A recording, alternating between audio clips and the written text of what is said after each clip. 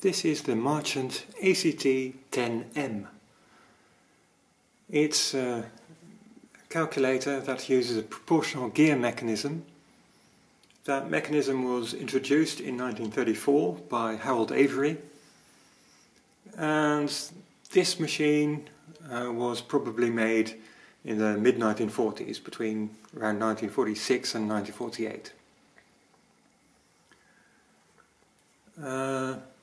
It's a very fast calculator for its time. I'll go through all the features that it has. It has a full keyboard, and if you enter a number, it's visible in this control register, this input display register here. It has a 20-digit main register, 11-digit counter. So if I've entered a number, I can press the plus button and it adds it to the main register, increments the counter. And I can subtract by pressing the minus button, like that. Of course, subtractions reduce the counter, but you can change that behavior by flipping this switch here. Now a subtraction will increment that the counter, like that. You can shift the carriage using these arrow buttons on the right.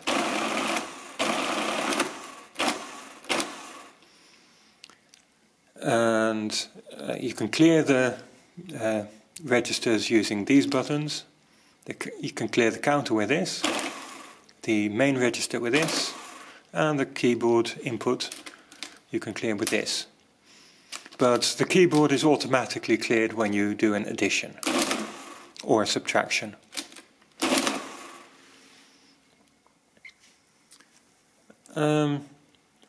So addition and subtraction is really easy like that. To do multiplication, you can use these multiplier keys on the side. So if I have a number and I multiply that by, say, 9, so it adds that 9 times and automatically shifts the carriage to the right. So I can now enter the next digit. So I've multiplied this number now by 469. Doing it this way, you have to enter this number you multiply by from right to left, starting with the units, the tens, the hundreds, and so on. This is because by default, pressing one of these multiply keys will shift the carriage to the right. You can, however, also do it in the opposite direction. So I can change to shifting to the left by pressing this green arrow button. Now pressing any one of these multiply keys will shift the carriage to the left. So if I want to multiply 1, 2, 3, 4 by itself, I can just enter 1, 2, 3, 4, like that. And the result is shown here.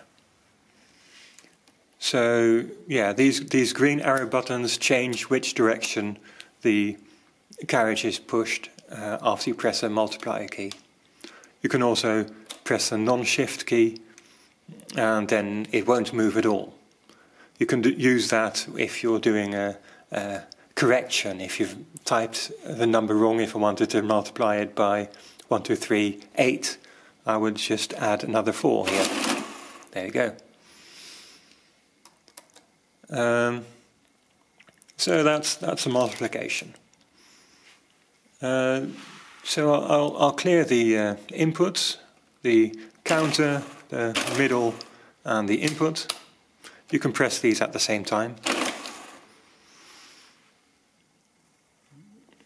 And another way of moving the carriage instead of using these arrow keys is using this carriage tabulation option. If I press one of these red numbered buttons, for example the 6, it will shift the carriage to the 6th position. This arrow here shows you that it's currently at the 6th position here. This button stays down, so it's now set so that this is the default position of the calculations. So after if you've done some calculations and things have moved, you can always return it to the original position by pressing this clear tab button here. So if you clear everything, you can also press that button at the same time, so you return to the default position. You can also just choose another one of the carriage positions instead.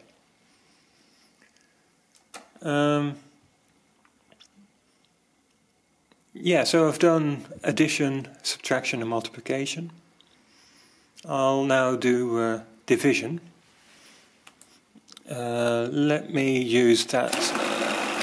do that on the 10th position, so as far to the left as possible. I'll enter 113. I don't actually have to do that all the way on the left of the keyboard, that's a bit silly. I'll enter 355 and divide that by 113. That is a well-known approximation to pi. If I now press this auto button, it'll start doing the division. Just before it starts, it will clear this counter register, so it doesn't matter that there's a 1 here, the one that appeared when I entered this number. It will clear that before it does the actual division. So let's start.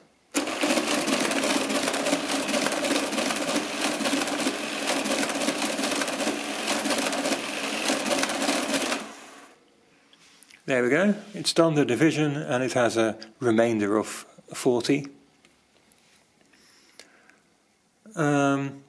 Let's try that again.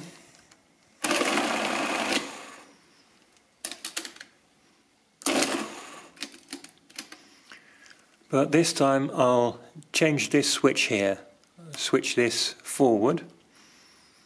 And what happens now is at the end of the division it clears the main register, so it clears out the remainder. It clears the input as well, and it will return this carriage to its current position in the 10th place. So let's do that.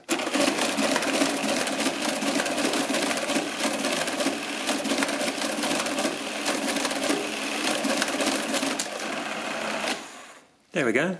So it's cleared the input, cleared the register, and it just leaves you with the answer. You can stop a division prematurely by pressing the stop button. Let's do that too.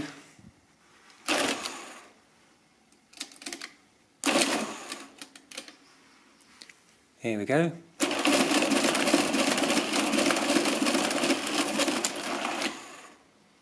As you can see, it did still clear the register and the input, but it's now only calculated it to 5 places, or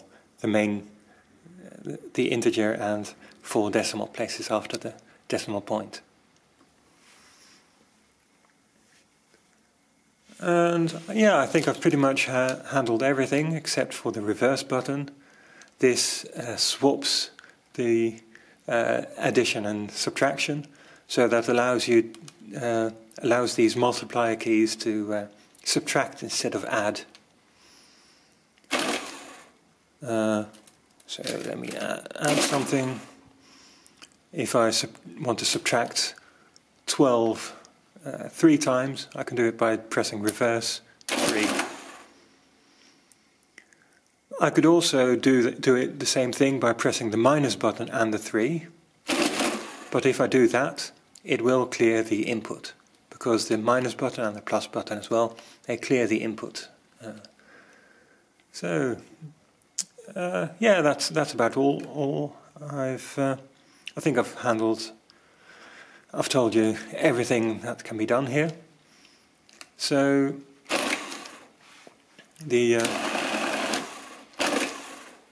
yeah, this was the Marchant ACT-10M.